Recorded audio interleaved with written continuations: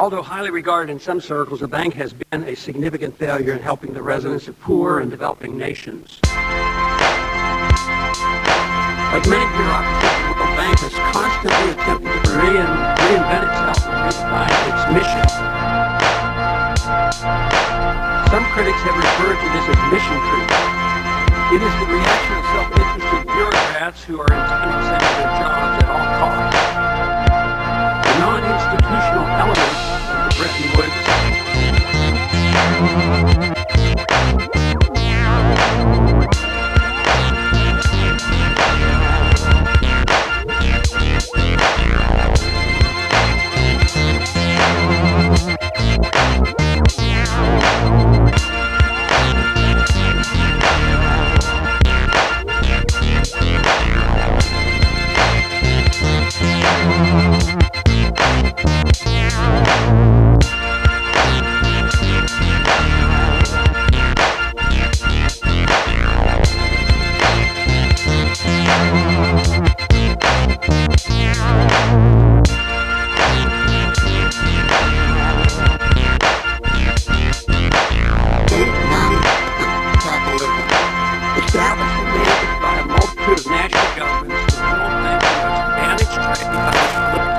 individuals and corporations enrich themselves at the expense of the poor and the middle class.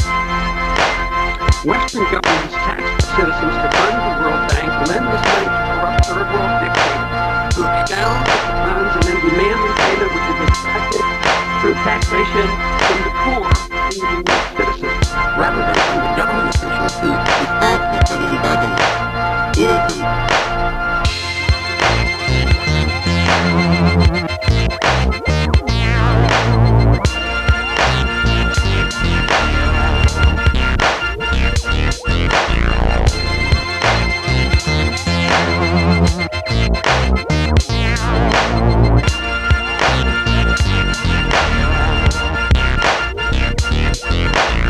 Such as the gold-backed dollar standard have gone by the wayside, but the World Bank and the IMF soldier on.